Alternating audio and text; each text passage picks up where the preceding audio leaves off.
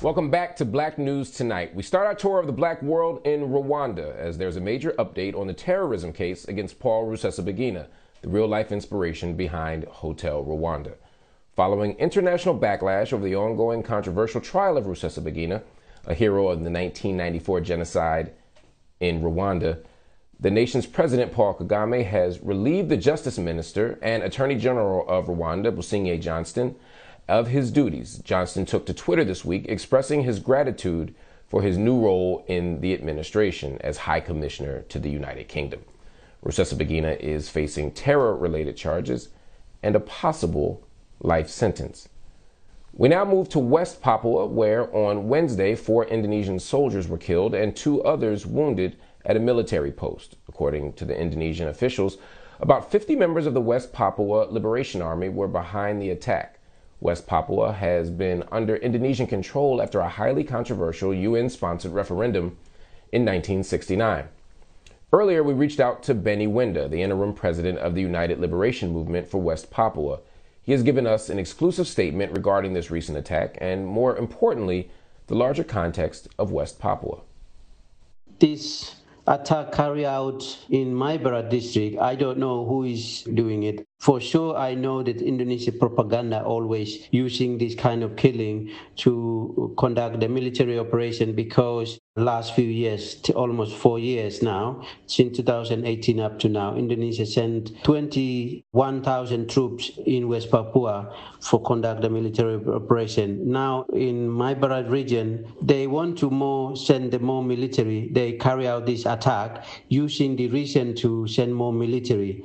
So this is part of the Jakarta plan to wipe out the black people in the region in West Papua. They already wipe out 500,000 men, women, children already. So this is part of the killing their own people in order to send more military, wipe out entire population. Just what happened in Yahukimo district 2018. They're killing own people, almost 18 people. Then they blame West Papua Army.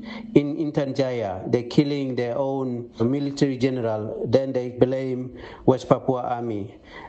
So this is in order to send more troops in the region. There is no reason to send more military in West Papua because of world watching. So this is part of the Indonesia tactics, using this kind of killing in order to send the military. So I'm really concerned about what happening in the West Papua Birdhead region in Maibarat, because last 3 years, 50,000 Papuans displaced in Intanjaya, Puncak Jaya, and Duga. Now they're looking another way to conduct their military operations and send more military. They have to create this violence.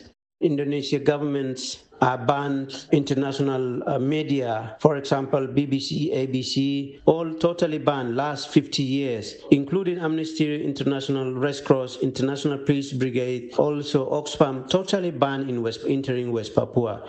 So Indonesia using this reason to, there is a bad people in West Papua, there is a rebel killing foreigner, but actually Indonesia themselves create violence, just trying to destroy the black populations in Melanesia or West Papua. So that's why I'm a little bit concerned. In the media, they're saying this killing by, West Papua, but we don't know because there is no independent media to cover.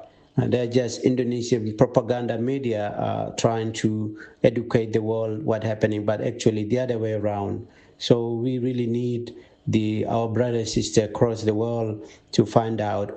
And secondly, this also distract attentions, because at the moment people of West Papua across the world are campaigning free Victor Jaimo.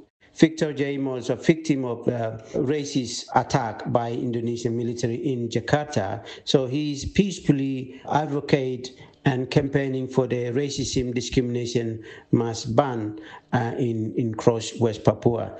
And he's just victim of racism. It's not about talking about independent, but because of the Indonesian military and police are called West Papua monkey and pig and animals. So that's occurred across West Papua protest 2019 up to now.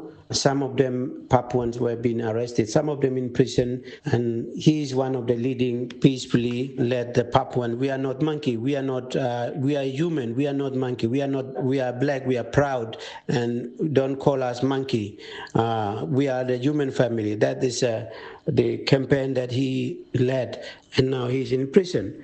A lot of people are demanding his release. Now, I think this is part of the distract attention from the public.